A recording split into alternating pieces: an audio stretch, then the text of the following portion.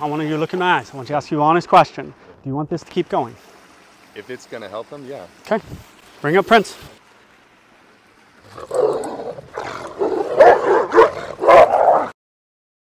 In this video, you're going to see Prince and this brown dog get into a fight.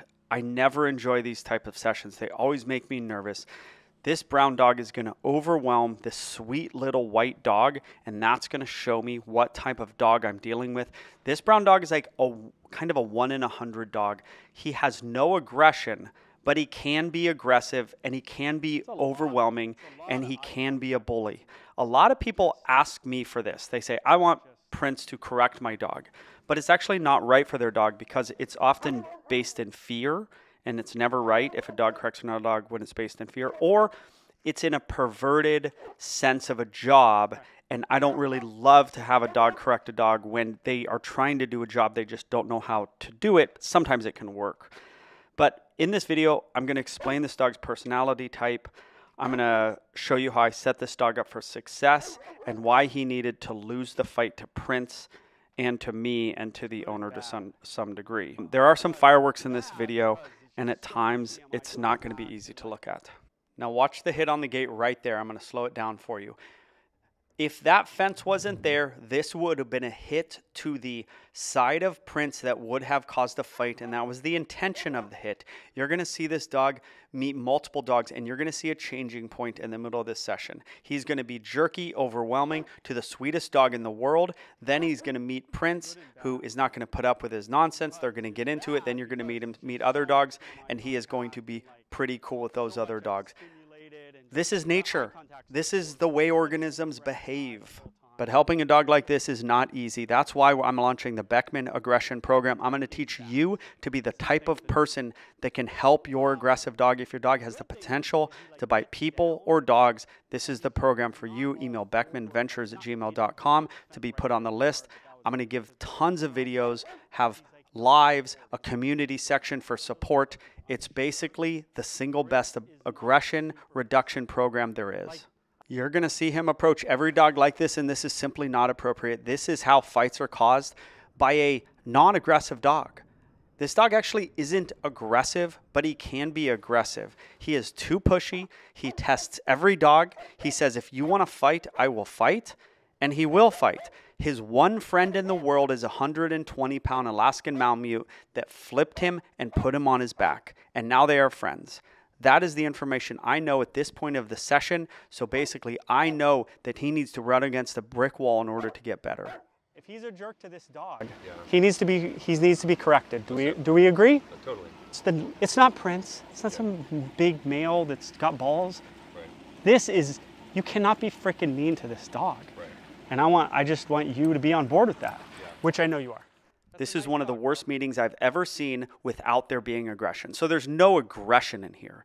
It is just full bore, overwhelming force and no holdback in the dog whatsoever, to the point where the little dog was overwhelmed. And so I'm going to have to give this dog a correction, and Prince is going to have to give this dog a correction. And that's the only way he is going to learn. I'm going to give him a correction right here. He met that Alaskan Malamute, the owner did it, and the Malamute flipped him and overpowered him. So I know that now, so I'm going to overpower him. He needs to be overpowered. He's 85 pounds of pure muscle and athleticism. He only understands being overpowered. It's literally the only thing he understands. And if you watched him with that little white dog, you get it. There's no other method but pushback. Oh, but Joel, he doesn't understand how to meet dogs. That's exactly right. And so he needs to understand with force from me, force from the other dogs. That's the only way. There's no force-free way to do this. It doesn't exist. This dog needs the nuclear option, because nothing slow will work. If you're looking to do this for a living, and I don't know why you would, because these type of sessions will literally take years off of my life. But if you're looking to do this for a living, email beckmanventures@gmail.com and look and tell me why you want to sign up for the Beckman coaching program to become a professional dog trainer. I have a community section, lives each week. You get tons of videos, and you can do this for a living. Email beckmanventures@gmail.com. You're a lot, dude. You're so much for dogs.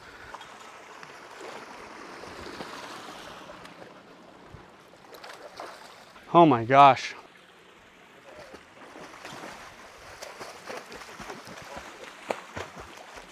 Come on, bro. You get out right there. And you know what got him to swim? His wanting to just A to B it to this dog. Like he's like, I don't care what's in front of me. I'm getting to that dog. Not to be bad, just to meet and touch and overwhelm and smell. And he wants to like take them in. So his personality is basically like really rough, really physical, he's kind of over the top.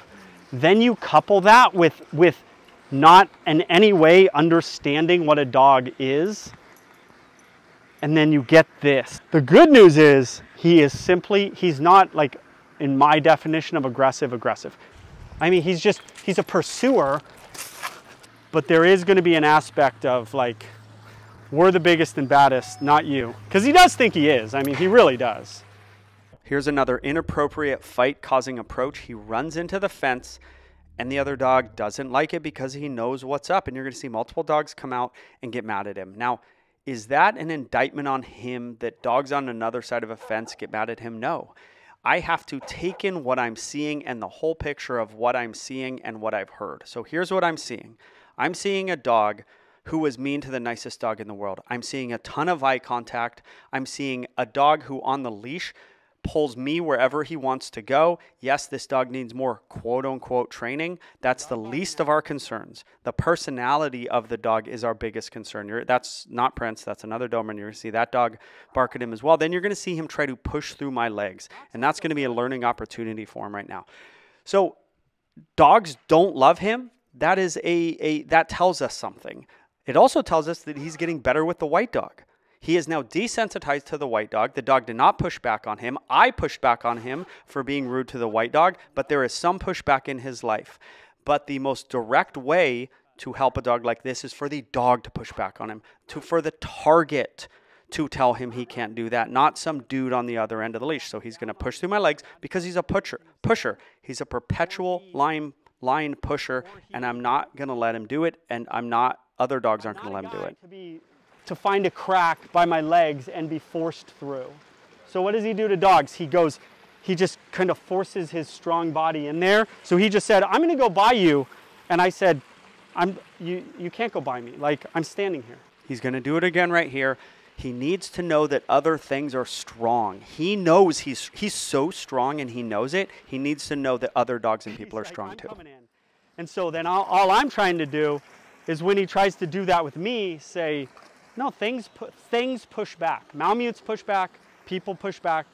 Other dogs. He was a lot to this dog, and this dog chose to be a foot away from him. He was a lot to this dog at the fence, and Prince didn't hate him. That's the no aggression part of him. This dog, he was so mean to this dog in a way, and this dog chose to be a foot away from him. Like, his nature is good, which you knew. But boy, he needs to just meet so many damn dogs. This is not just about other dogs telling him what's up when he is jerky to them. He also just needs to meet nice dogs. But where do you find these nice dogs that are going to allow another dog to come up to them, or owners that are going to allow that? It's going to be very difficult. That's why it needs to be done with a professional. This stuff is tough. You can't go to a dog park and do this. He needs to meet nice dogs. He needs to get pushback from other big dogs. That is the formula for this dog.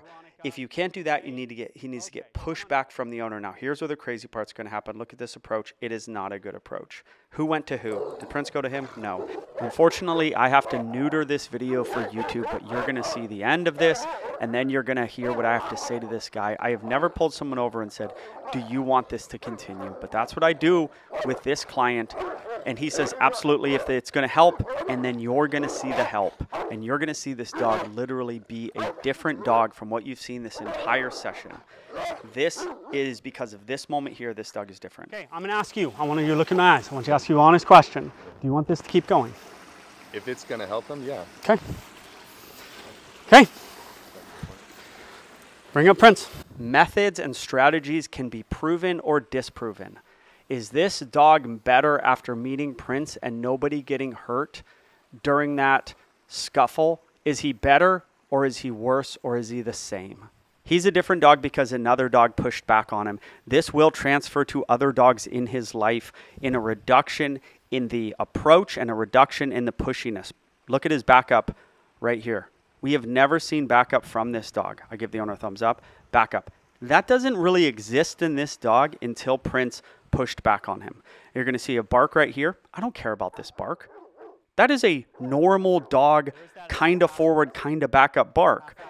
We saw what he was. We now see what he is. We see the hold back in him.